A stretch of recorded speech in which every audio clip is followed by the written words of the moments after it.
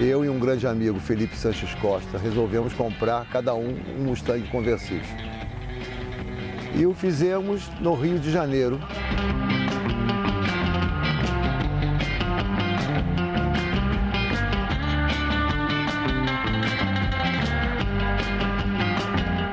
Esse carro é um Mustang 67 conversível.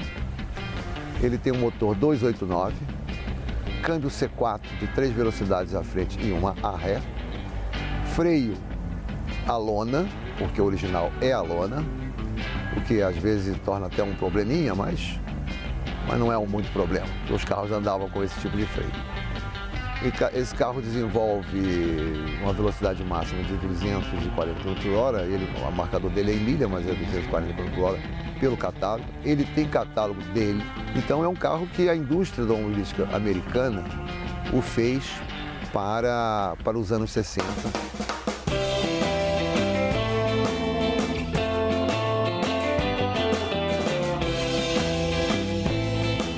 Esse carro estava bem detonado. Eu, quando olhei o carro, falei, meu Deus do céu, será que eu compro ou não compro? Eis a questão.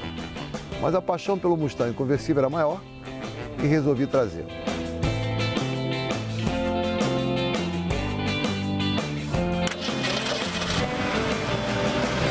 Tem até um fato inusitado, porque Felipe Sanches Costa, dirigindo o carro no Rio de Janeiro, o volante sai no meio do caminho, sai um volante.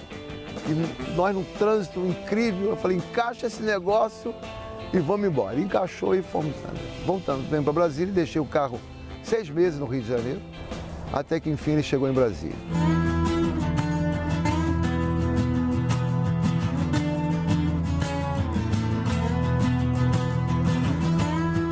E comecei desmontando numa antiga sede do clube, desmontei ele todo, quase todo. Levei-o para uma oficina para fazer o primeiro reparo. E o primeiro reparo consistia em tirar tudo dele, absolutamente tudo.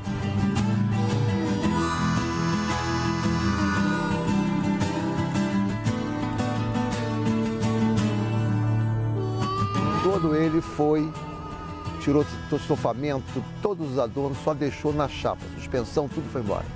Levei esse carro de carreta para um local onde foi jateado, jato de areia, limpo toda a pintura, no mais profundo da chapa foi feito. E para isso demandei quase 7 anos fazendo o carro, comprando peça todo mês, a conta-gotas nos Estados Unidos, em sites especializados, peças originais, ou pelo menos restauradas, como eles falam assim, good reproduction.